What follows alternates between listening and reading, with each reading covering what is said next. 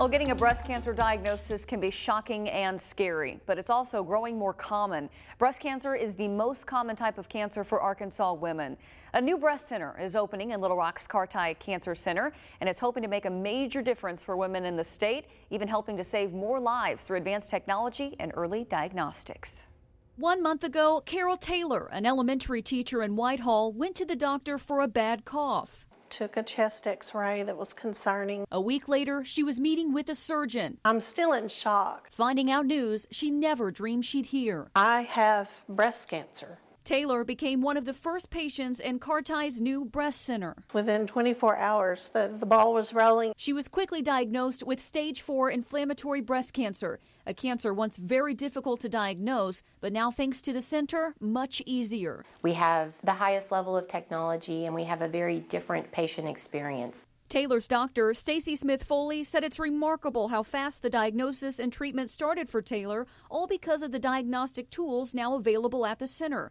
Tools like 3D mammographies that have helped doctors diagnose 30% more cancers than the standard 2D mammography. A 2D mammogram is like a book where you can see the front and the back cover of the book, while the 3D images allow you to see the very fine detail, all of the words on each of the pages. We're able to find things that are much smaller, able to detect breast cancer at an earlier stage. The center also has what's called a hologic smart curve paddle, which increases the amount of tissue that can be examined during a breast exam. The way the paddle is designed, we're able to get more breast tissue into the image.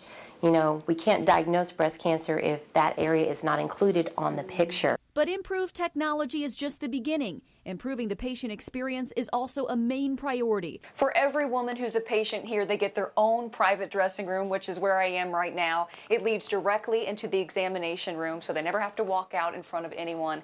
And they also get their own personal linen dress robe so they can feel comfortable and beautiful throughout the whole process. I definitely feel like a person here, not a number. Taylor said that the breast center, along with her family, friends, and faith, has made her feel hopeful for the future. I have two choices. I can fight or lay down and give up. But everyone here at CARTI has been so encouraging and encouraged me to have faith. The center officially opens in June, although they are seeing a limited number of patients in their soft opening phase. We have details on the center at thv-11.com.